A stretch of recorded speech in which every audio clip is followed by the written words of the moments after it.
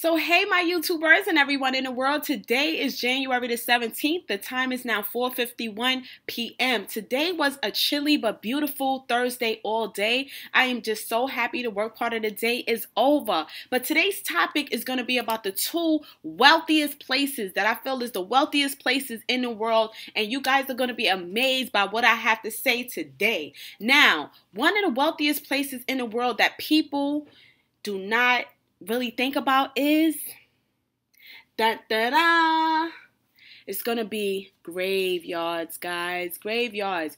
That's one of the wealthiest places in the world. The reason why I say that is because there's so many people who have not fully lived their life, and before they could have fully lived their life, they were gone. When you think about it, there are plenty of people out there who have passed away who had tremendous talents, guys, who did not, live that full life.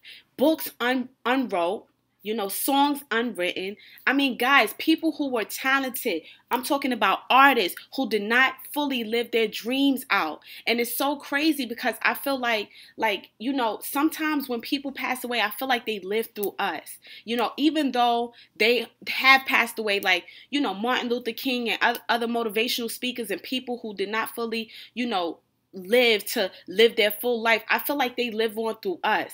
Even though they're not here, it's like they left that much of an influence on us. But that is one of the wealthiest places in the world that a lot of people sleep on. But the second wealthiest place in the world, in my personal opinion, is a library, guys. Yes, where all the books are. Libraries, when you go into a library, you will be amazed at how much knowledge is inside of a library, guys. If you take time to use that library card and check out some books, that can change your life forever, guys. A lot of people seem to sleep on that. Walking into a library, there's books on everything under the sun, even things that we probably never even thought even existed. There's books on it. That's why I tell you guys, how many books have you read so far? We on, let's see, the 17th of January. How many books have you read since the new year? How many books did you read last year?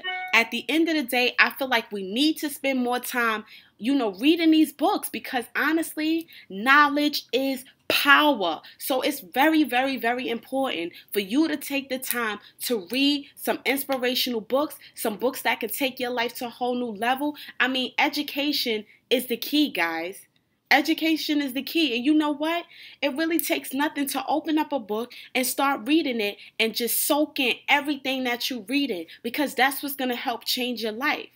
I really needed to vlog about this to let you guys know those are the two wealthiest places in the world. A graveyard where people, I'm talking about the greatest of the greatest, are at right now. And some of the greatest are still alive. But the point is so many books unwritten, so many songs, unfinished, so many people who have not fully lived their dreams out. And guys, I feel like we owe it to them to live our dreams out, to live the best life we possibly can and help out people, as many people as we can in this world, guys. But honestly speaking, like I said before, it's time for us to start hitting up them libraries and start reading them books, because that's one of the wealthiest places that a person could be on this earth.